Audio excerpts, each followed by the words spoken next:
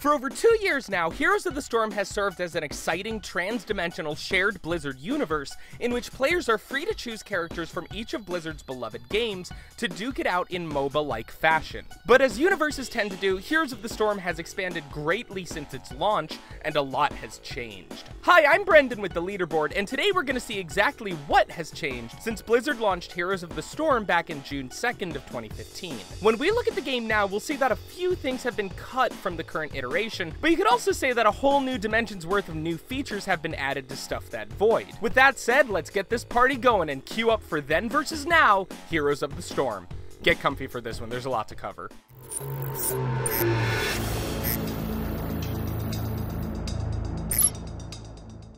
Gameplay. Since launch, Heroes of the Storm has gotten 6 new maps, 30 new heroes, and of course, consistent balance changes. That's some dedication from Team Blizzard, but it doesn't end there. Not even close. Let's start by taking a look at the major changes and additions of gameplay options in the game. If you played back on launch, you might remember the sad ranking system that the game had at the time. To put it lightly, it was not a legit ranking system. Instead of viciously climbing over other players on a competitive ladder, as a legit ranked system should be, it often felt more like bumping elbows on your way up an escalator. Let me explain. The old ranked system had players grinding out something like a second profile level stat that didn't reflect your rank at all, since thousands of other people could be the same rank as you. It was a disappointing system, and many players felt that the game just wasn't as competitive as a top-tier MOBA ought to be. Well, that was then, and now the rank system is all fixed up, with bronze to grandmaster tiers and rewards to boot. For those who enjoy the draft aspect of ranked mode but don't want to deal with the competitiveness of it, Blizzard also added an unranked draft mode. This allowed players to ban heroes and pick their roles before the game starts. A lot of players, especially newbies, don't like to be assassinated in less than 3 seconds by a stealth character.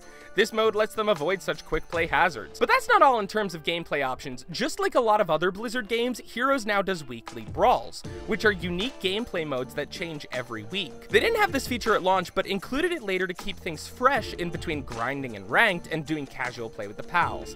It's a nice way to cool off and still earn loot in the process. Post 2.0. A lot of the biggest changes came after Blizzard's launch Heroes of the Storm 2.0. This was a massive patch and somewhat light relaunch that added a ton of new things to the game. Let's see exactly what changed after Post 2.0. Overwatch crossover. Because Blizzard wanted each of their properties to be part of Heroes of the Storm, it was obvious that Overwatch would be included too. Tracer, the mascot character of Overwatch, entered the Nexus on April 26th, 2016, well before the renovation of Heroes into 2.0. But she was the only Overwatch character and only major Overwatch asset to be in the game for several months. Zarya finally joined Tracer on September 27th of the same year, and a few months after her, on February 14th, 2017, Lucio wall rode into the storm to support them. When Heroes 2.0 finally launched on April 25th, 2017, so too did Overwatch's major debut into Heroes of the Storm. Genji, everybody's favorite and simultaneously most hated offense character in Overwatch, was released as a playable character along with a new map, the Cyborg Ninja's hometown of Hanamura. A few weeks later, on May 16th, D.Va was released as the 5th Overwatch hero, allowing players to queue up as a full 5-person Overwatch-themed pre-made. The update was presented along with an Overwatch-themed event called Nexus Challenge 2.0, which gave players the opportunity to compete in an event-related quest chain and earn exclusive skins for Genji and D.Va in Overwatch, as well as other Overwatch-themed items like mounts and player icons in Heroes of the Storm. But the Overwatch craze didn't stop after the additions of Overwatch characters, maps, and cosmetics. Loot chests. Overwatch's influence completely changed the way that Heroes of the Storm players were rewarded. Much like the loot boxes in Overwatch, loot chests were introduced to Heroes of the Storm in 2.0. Loot chests often contain several random rewards, including characters and skins. They come in 3 different types: common, rare, and epic. And depending on the loot chest type, you have a higher chance of getting rarer items. There are 2 ways to get loot chests, just like in Overwatch. The first and cheaper option is to simply level up. Every 5 levels you get a rare loot chest, every 10 levels snags you a hero-specific chest, and every 25 levels earns you an epic chest. Every other level gets you a common chest, which is a great way to get rewards consistently. For those players who have money to spare, are impatient, or are just too high level to rely on level ups for free chests, or somewhere in between all 3 of those, the second way to get loot chests is to buy them using real money. This way you can buy them in bulk and unbox them in bulk too. The drops are still random though, and just because you spent money on chests doesn't guarantee you'll get exactly what you want. It's a nerve-wracking gamble every time you crack open one of these bad boys, and the emotional rollercoaster of highs and lows from each pop can become addicting, so be careful not to develop a gambling problem. Seriously, these things are addictive. Uncapped progression, hero experience changes. Now wait just a tush-tootin' minute! If we get loot chests by leveling up, doesn't that mean that we'll eventually stop receiving free loot chests once we reach the ceiling? That would be the case, yes, if there even was a ceiling. For Heroes 2.0, Blizzard have pulled out all the stops on level progression. Having no level cap means that you can level up and earn loot chests forever, but since each level up requires progressively more experience points to earn, won't leveling up get impossibly hard after higher levels? No. While there may not be a limit to what level you could be, there is a limit of how much experience points are required to level up. The EXP requirement flattens out at 1,200,000 at level 12 and beyond. Phew, I mean, that's a big number, but it's not impossible, and it's actually less than half of what it used to be pre-2.0. Post 2.0, Blizzard have dramatically decreased the amount of EXP required to level up. Before 2.0, the EXP requirements would spike after each level, finally flattening out at level 12 at a lofty 4,750,000. Now that is just excessive, but still worth the loot chests. I told you, those things are super addictive. A renovated store. Heroes 2.0 came with a massive update to the store's user interface. Not only has it been changed visually, several new elements have been added to better reward the players for the resources that they collect. What do I mean by new elements? Introducing the new currency system! There are now 3 different kinds of currency that each serve a different purpose. Gems, the type of currency that you really want but will seldom get, are like real money currency and can be used to buy pretty much anything in the shop. Gold has been changed so that it's primarily used for purchasing heroes. Gold is also the most common type of currency, and you can earn it by completing daily challenges and finishing matches. The third and last type of currency is shards, which can be used to forge cosmetic items and heroes, and any duplicate items you get are also converted into shards, which is very similar to Overwatch's gold system where you rely on the randomness of loot boxes in order to earn currency. Blizzard implemented this new system not only to highlight loot chests, but also to eliminate the direct usage of real money. Instead, Blizzard wanted players to be able to occasionally earn something similar to real money, gems, so that they can more feasibly buy the good stuff in the shop. If you can't afford to purchase gems for yourself, all you have to do now is play and you get something like an allowance to spend your heart's desire. Save up enough and you can eventually afford that one Zeratul skin you've always wanted. New item types. Along with those loot chests and revamped store came new item types. At first, players were worried that these new items would just be filler used to stuff the loot chests so that skins would be a rarer drop, but as it turns out, these new items are actually pretty dang sweet. The first item type on the list is the announcer, which lets you change the voiceover of every announcement to that of your favorite heroes. That means that whenever you get a takedown, kill streak, or siege the enemy base, you'll hear your favorite hero comment on your achievement. Finally, you can listen to Abathor's baritone voice rumbling from your headset and hear Murky gargle and spit phrases out at you.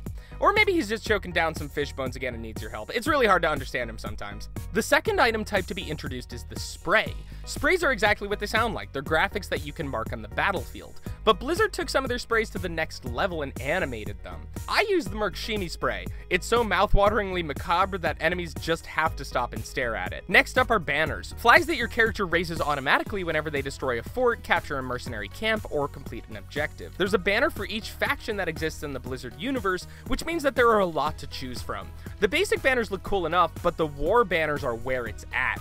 They look hecka schnazzy, especially when you place them on top of your enemy's decimated forts. Heroes 2.0 has added another cool cosmetic feature in voice lines, which have players' heroes say a specific line on command. Every hero has a default voice line as well as a few bonuses that you can buy or get off loot chests. The hotkey to make your hero say their lines is I. Last in the list of new items are emojis. If you like using emojis while texting, you're gonna love them in Heroes 2.0. Want to express something in the game but hate typing actual words and being transparent with how you feel?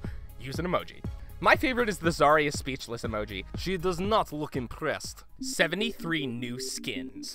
Even though a ton of new item types were introduced, Blizzard didn't forget about the old ones. Not only did Blizzard create several pimpin' new rides for players to roll around the new battlefields in, they also added 73 fresh new skins to the hero's collective wardrobe. I'm not gonna list off each one because that would take way too long, and also because a lot of them are just color variants, but here are a few notable ones. Prime Evil Diablo from Diablo 3, in case you ever wanted to see the Lord of Terror strut around in heels. Oni Genji, for those sadistic players who want their victims to stare into the face of a demon while they're being assassinated, Sakura Oriel to go along with the new Hanamura map, and Cyber Demon Zarya, which sadly you can't get in Overwatch. Master Skins. Speaking of skins, there used to be these special skins called Master Skins which you had to earn the right to buy. That's right, just to be able to buy these skins you had to fulfill a certain requirement, which was to bring your mastery level with a certain character up to level 10. And even then you were only allowed to buy the master skin for that specific hero, which meant that you had to level up each character to 10 if you ever wanted all their master skins. The master skins cost 10,000 gold, which was a huge investment back then. But it was often worth it because the master skins were some of the coolest skins around and they earned you some serious cred with the community. Heroes 2.0, however, changed the way that master skins worked.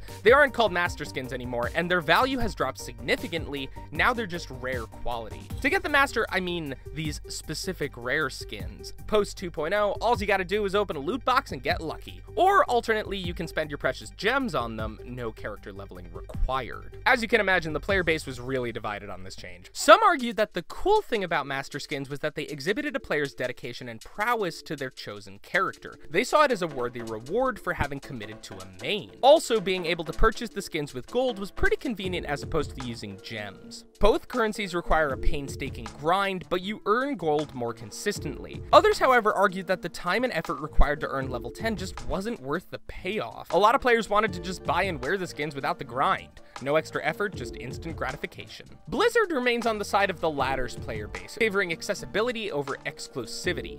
They wanted more people to be able to get the skins without the tedium of continuously playing matches with the same character. Another reason Blizzard made this change was to free up some extra gold for players, so that they could purchase more heroes. Before, players had to choose between buying new heroes with their gold or purchasing the master skins. It was a tough choice to make with inevitable regret on both sides, so Blizzard axed the choice entirely. With the addition of gems and the change in how you spend gold, players now have the option to get both skins and new characters. Or you can get lucky and get both for free after earning a loot chest. Getting skins out of a loot chest feels so rewarding, like you just won the lottery. Mastery taunts. Blizzard predicted that players would lash out after having their bragging rights taken away from them, so they added a little something special for those who still wanted to flaunt their mains in game. To replace master skins, mastery taunts were added as a bonus reward for players who hit level 15 with a character. The cool thing about these special commands is that after earning them, they level up alongside your character, reaching new tiers and gaining bits of animation at levels 25, 50, 75, and 100. So instead of capping your flaunt ability at level 10, you can now reach into even further heights of vanity.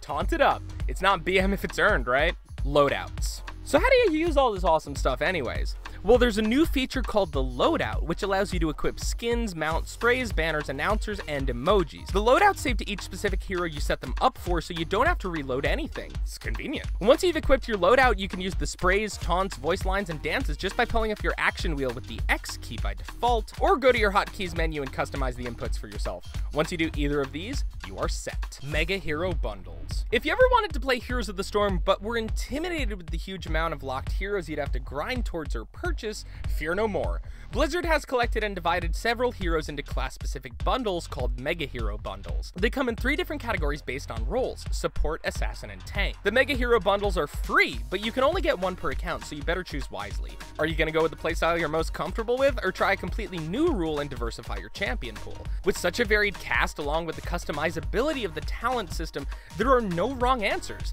and there's bound to be at least 1 character you like from each bundle. So if you're really having trouble choosing, close your eyes, wiggle your mouse, and click. That's how I came to know the pain and sadness, joy and fulfillment, of being a support main. No regrets! Some regrets. Since its release, Blizzard has been great about keeping Heroes of the Storm updated, with new content being released every month or so and huge changes coming in bulk. Who knows, in another year's time there might even be a Heroes 3.0 patch that brings other cool things to the game, like a permanent co-op mode, or dare I say, another new Blizzard property? Once again, I'm Brendan with The Leaderboard, and those are all the major changes that Heroes of the Storm has undergone. Let us know in the comments below what you think the future has in store for Heroes of the Storm. Are there any changes that the game sorely needs that you want to see implemented? What about skins? I want more of those! Brainstorm it up in the comments, and while you're at it, click that little bell icon to become part of the notification squad. We have new videos dropping every week, so make sure to subscribe too. Thanks for watching The Leaderboard, where we help you game smarter.